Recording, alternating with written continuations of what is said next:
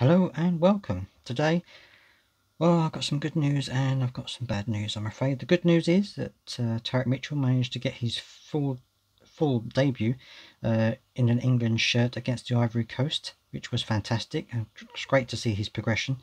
The bad news is we may have a couple of injuries as a result of the international fixtures for Palace players, but I'll get onto that in a moment. First of all, I just want to talk about Tyrick Mitchell. As I said, he had his first full England debut. Played 60 minutes again in the friendly against the Ivory Coast, and I thought he played really well. I mean, he didn't have a whole lot to do. The Ivory Coast weren't really giving us much of a problem. They spent the first 30 minutes, I think, kicking lumps out of Raheem Sterling. But they kind of just meandered through the game. They didn't give us too much to worry about. I don't think any of the back four had a huge problem. Tyrick Mitchell dealt with what he had to deal with very well. He tracked back, he went forward, tried to make the overlaps, and I thought he had a really good game. As I said, he had played 60 minutes and then he was subbed for, I think it was Ben Foster. I think he got subbed for in the end. But no, it was great. He had a great time. The only thing, my only niggling thing with it, and it wasn't to do with Tyrick at all, it was to do with how they used him.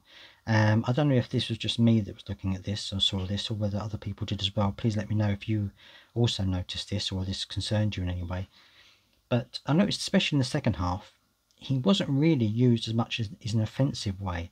He's for Palace. He goes forward. He's been putting in some great offensive work this season. His crossing has been fantastic, and he's been really working hard getting down the wings. And he was trying to do that for England. But what I noticed was he wasn't being given the ball when he was going forward very well. He wasn't given the ball very much at all when he was going forward, especially when Jack Grealish had the ball. He seemed to be either passing it into the midfield or taking it on himself. Didn't seem to be passing it wide to Tyrick Mitchell to put a cross in. Now, whether that's just what Gareth Southgate has told him to do, or whether it was just he wasn't being played in, I don't know. But it was a bit of a shame because his offensive work has really been doing well this season. I think he could have been putting in some really deadly crosses. But that's my only niggle about the game. I think he himself played very well, and I don't think he's done himself any harm whatsoever. Around the 80th minute, I think the last 10-15 minutes of the game, Conor Gallagher came on, did very well, did what Conor Gallagher does. He ran around the pitch, he made himself available to passes, got involved in the play, did great. I think he had a great 10-15 minutes on the pitch, and again, I don't think he's going to have done his future England career any harm at all. And especially in the second half, when Ivory Coast were down to 10 men, it was a walk in the park for us. I don't think they even got out of second gear, to be fair. But it was great to see Tyrick Mitchell on his debut, and fantastic to see it. However, there was some stories going around, particularly yesterday, with results to Wilfried Zaha. He didn't play in the game against the Ivory Coast yesterday, and it was told apparently by the Ivory Coast manager that he'd picked up some kind of hamstring injury. Now, he said it was level 2, which isn't the worst it could be, but it means that he could be out for a few weeks, maybe 8 weeks, something like that. He had a scan. He's already had treatment by the Palace doctors, so we're going to have to just wait and see how that pans out. But it could mean that he misses the FA Cup semi-final against Chelsea, which would be a big blow for us. I also heard rumours, and please let me know in the comments if this has been substantiated, that Michael Olise also picked up an injury when he played for the under-23s, French under-23s. It originally looked like he had some kind of foot injury, but then it kind of morphed into an Achilles tendon injury.